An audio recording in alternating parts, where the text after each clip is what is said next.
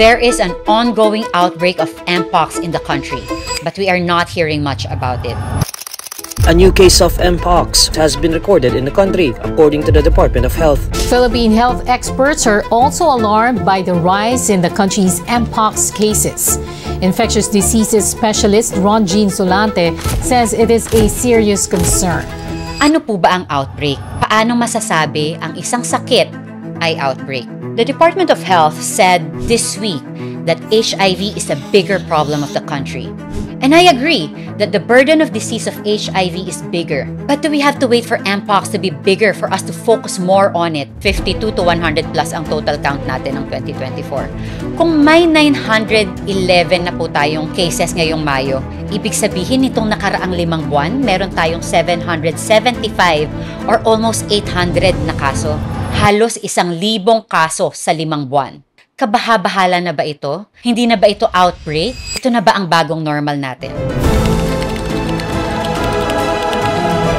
Although fortunately, we currently see no evidence na nakakahawa ang mga completely asymptomatic na tao or carriers lamang. 92% reported rashes. Specifically, 52% of cases reported genital rash. In 2 other independent studies, 73% had rashes in their anal and genital areas. It begs the question, why are we seeing 3-year-olds being infected by MPox? Is it just because of prolonged skin-to-skin contact with an infected parent? Or is the child sexually abused? Part of crisis management should be building readiness for the future. Why are we so complacent now na may 50 new cases tayo monthly? It now becomes more than just a health crisis. Other departments of government have to be involved. After being crowned Miss Manila, Casey Halili was poised to take her place among her pageant friends and colleagues.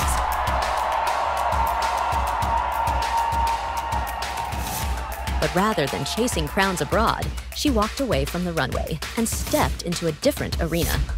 Casey Halili traded the glitz of pageantry for the rigor of medicine, swapping high heels for hospital scrubs and photo shoots for public service. She holds a Master of Science in Sexual and Reproductive Medicine from the University of South Wales and completed postgraduate training at Yale University. Credentials she uses not just in clinics or conferences, but in classrooms, online platforms, and everyday conversations. Today, Dr. Casey Halili is a doctor who loves talking about sex confidently, publicly, and without shame. For her, sexual health isn't taboo, it's essential.